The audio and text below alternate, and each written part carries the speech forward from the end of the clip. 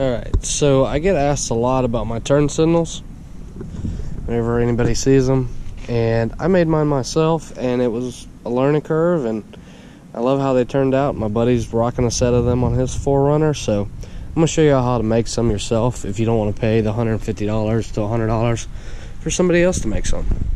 Alright guys, so excuse the mess. I have not had time to clean the workbench off. And I am videoing on my GoPro, so the video and audio quality might not be the best. But here's what we have. These are the filler panels for the 3rd generation 4Runner. This is the original one off my truck, and it's beat up, but I'm going to make some custom ones for a buddy of mine. That way we'll have 3 3rd gens in the area with these. And it's super simple to make. I've marked out some lines. All you have to do is measure.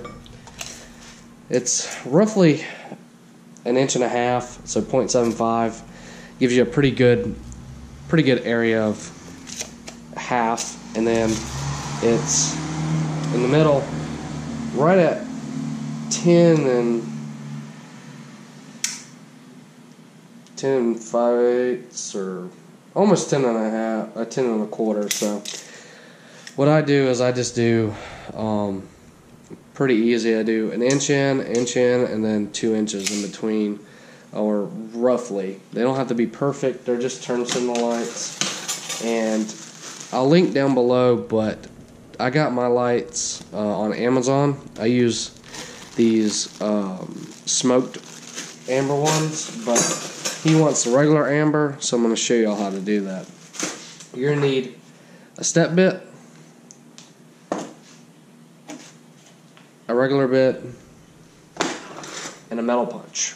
It's pretty simple. A metal punch, you're just going to line it up, push it down. Some of them are hammer, to where you'll just hit it with a hammer. Mine is spring assisted, so it makes it a little easier.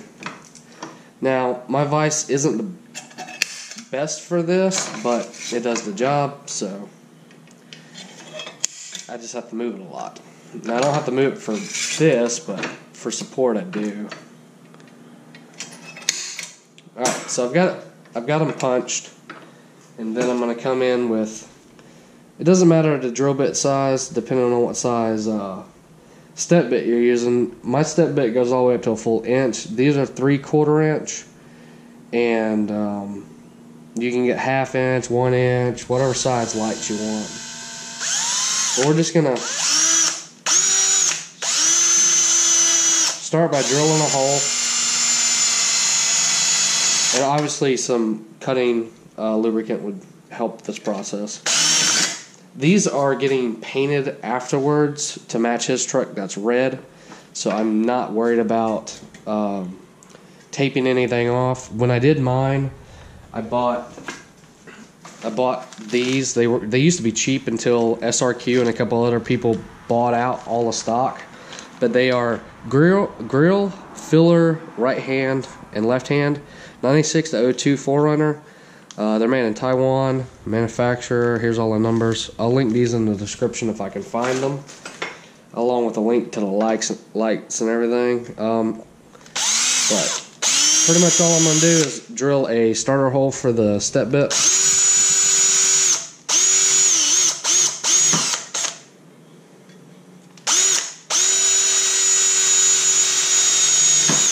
And what I was getting at on the other part was, you could tape this, put all your lines, and it wouldn't have any metal blowout on the paint.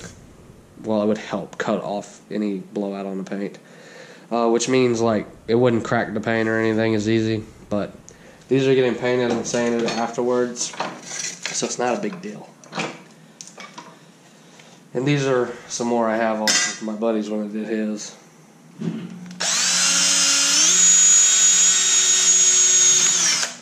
So I'm doing these for fun for my buddy, so I'm not going to charge him for these. These are just extra panels I had laying around and extra lights. So I'm not making it perfect.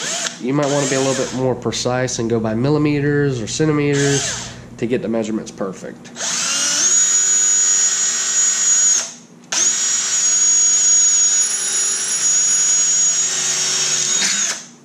Alright, now that we have the pilot hole started, I'm going to go ahead and get one of the lights out.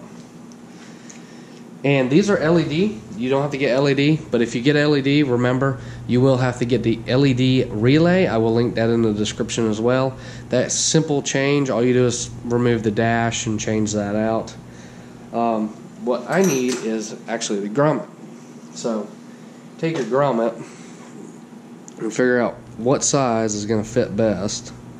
So mine's all the way up here at the 5/8 actually. I thought it was... these are... The grommet's 5/8, but the light is the 3/4. You can see the outside of the light is 3/4. So I'm going to move this over just a tad.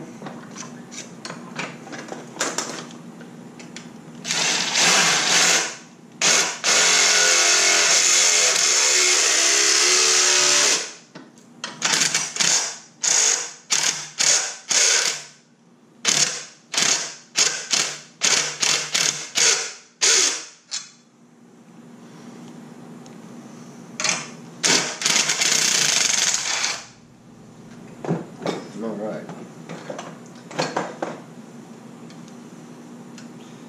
Squeeze it in. Fits nice and snug. Take your light, feed it through. Verify that it is a very nice snug fit.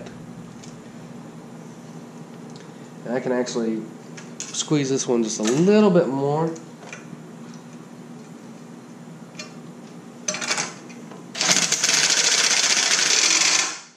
And you will want to deburr it because it will cut these grommets, but I'm honestly not too concerned with this set.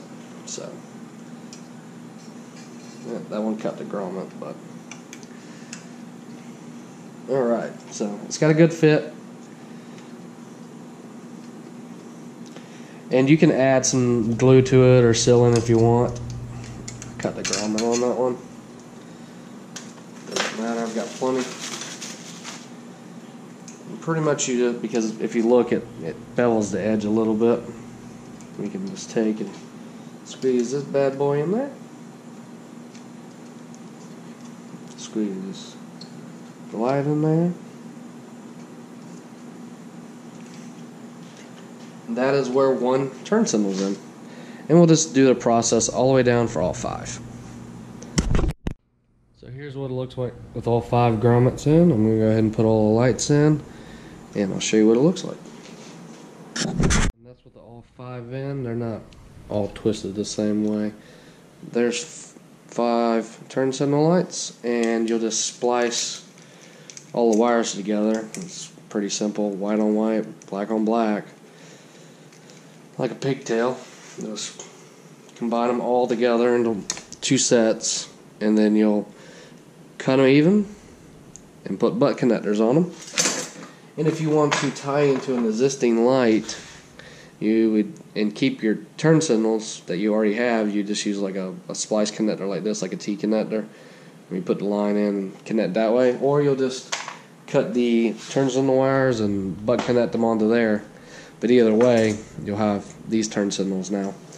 Remember, you will need the LED relay if you're going to run these. So you will have hyper flash if you don't change that. The relay's literally like 20 bucks, so it's not a huge expense. Thanks for watching, guys, and as always, stay driven by your goals, and like this video, hit that subscribe button for notifications. If you have any other questions about my build on my 3rd gen or the Jeep or the Cadillac, definitely leave a comment below and I will try to make a video explaining anything.